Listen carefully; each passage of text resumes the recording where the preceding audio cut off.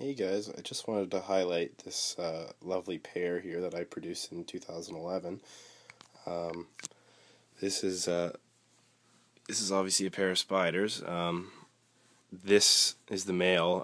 I love the way this male turned out. He's pretty much got no white on him, which I love. He's got a really beautiful golden dorsal pattern, and I just can't wait to get this guy breeding. And he's got a little something extra in him, I believe, but we'll leave that for another video.